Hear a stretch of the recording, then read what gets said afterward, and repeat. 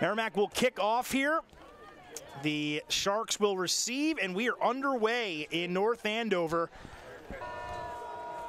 Kick is up and is good. Michael Coney now has missed only one field goal this year, 7 of 8 on the season. That was basically a glorified extra point.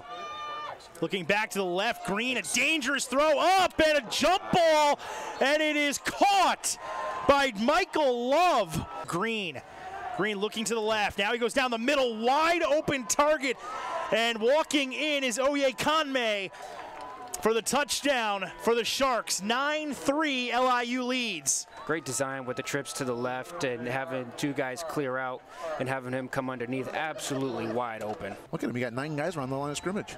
McCusker now has an opening over the top for Carter, who had to slow down to make the play, but he's able to go up and get it. There's that man, Jakari Carter, out across the 40, a big play. 2nd down and 5.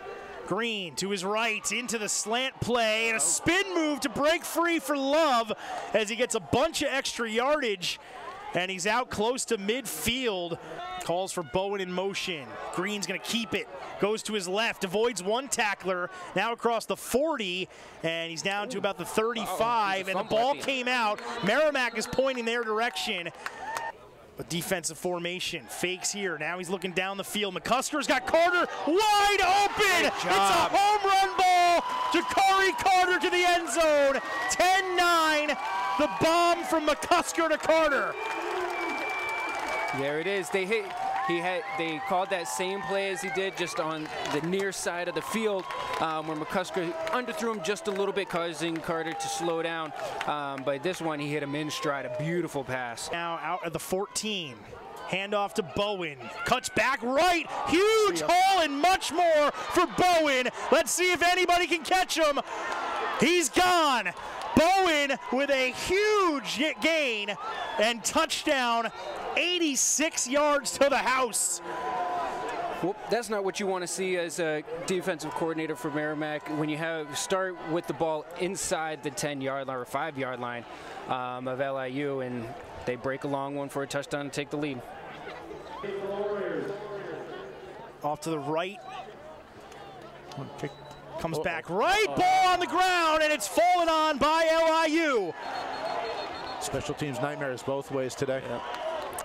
Green feels the pressure coming, throws the ball up towards the end zone. Witherstone, step by step, breaks it up. You said it. What a great play by Witherstone there. He was in coverage with Oyekanme, and that ball falls to the turf after Witherstone breaks it up. Snap gets down. Coney's kick is through. Wow. Great job. Had the leg on it and plenty. Good from 47, would have been good from 50. Oof. And it's 20-10, LIU leading. Hard count, takes it, fakes it. He's got Fisher open inside the 5 into the end zone, touchdown. Great job. You had it, Isaiah, the receiver, and you comes out when you see a guy open like that. And for the first time today, Hayden Fisher's found, and he finds the end zone on the back end. So 3rd down and 10. Warriors need a stop here to get the ball back. Clock is stopped as well at 5:32. Getting the edge, and he's taken down. A sack for this defense when they needed it most. As Derek Green goes down, and there'll be a punt coming for LIU from their own 10-yard line. 8 yards there after catching that ball in the backfield. Here's Dawson trying to pick up the first. He's got it in more. Dawson down the sideline towards the end zone. Is forced out inside the 5. Warriors marching down the field. They're on the doorstep. Victor Dawson doing a lot of the heavy lifting. Great job by Dawson with the stiff arm to break that tackle there. Crowd coming back to life. McCusker brings Carter in motion, fakes it to him, gives to Dawson. Dawson cuts back in. Touchdown, Warriors. We are tied at 23 here in the 4th. Now a big extra point for Davis. He gets it up and he gets it through.